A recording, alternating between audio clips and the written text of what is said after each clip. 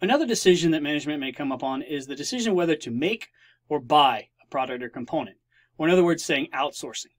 This is deciding whether to produce an item in-house, I produce it myself, or purchase it from an outside supplier, somebody third party making it for me. The decision should be based on comparing the cost of purchasing the item to the incremental cost of making the item, incremental being the difference of. Some relative costs that you need to keep in mind when you're making this decision. First is obviously the price that we would have to pay in order to buy the component from a third party. Another one is any avoidable costs we would incur to make the component ourselves. And finally, we need to keep up with the opportunity cost. Again, the benefit of choosing one over the other that may occur in the freed space from the production of the item that is generating the benefit. Qualitative issues that we have to keep up with, again, we want to look at the qualitative side, is 1, the relative net advantage given uncertainty of estimates. 2, I want to look at the reliability and the number of sources of supplies or suppliers. This one is kind of at the mercy of the supplier. If they can't produce what I need, then I'm taking a hit.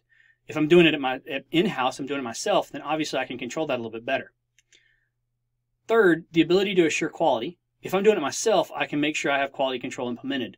If somebody else is doing it, I don't have complete control over that. And then finally, the future bargaining position of the suppliers. If I fully rely on a supplier to produce this product or this component of a product, then they start to have leverage on top of me to be able to negotiate higher prices in the future. So I want to be careful of that as well. So let's look at an example.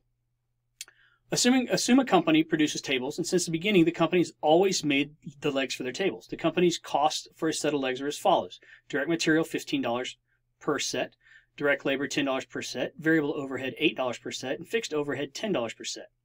Of the fixed overhead, 50% is related to the facilities cost. A supplier has approached the company and offered to make their legs for $40 per set of legs. Should the company decide to make or buy the 2,000 sets of legs that they need for the period?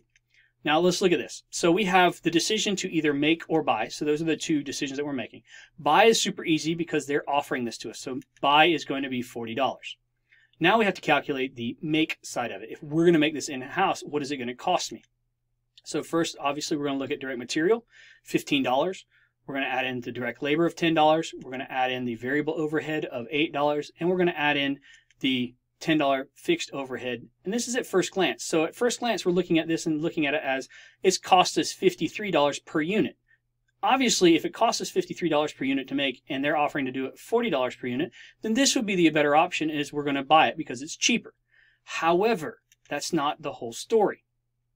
Because of this one piece right here, it says, or excuse me, we're going to keep moving. So let's only look at the relevant side. So the direct material, $15 moves over, $10 moves over because that doesn't change. Obviously, that's something that's going to, I can avoid if I decide to buy it versus make it. The $8 I can avoid, so that's relevant. But the fixed cost is a little different because of this one statement right here. It says of the fixed overhead, 50% is related to the facilities cost, which means 50% no matter what I have to pay. It's unavoidable. So I can get rid of that 50%, leaving only the 50% that's avoidable. So 50% of $10 is going to be $5. So that's all I care about when I'm making this decision. So if I add that up, that's going to show me that the total cost of me making it is $38 per unit, which means that the better decision for me in this situation is to make it myself because it's going to save me $2 per unit.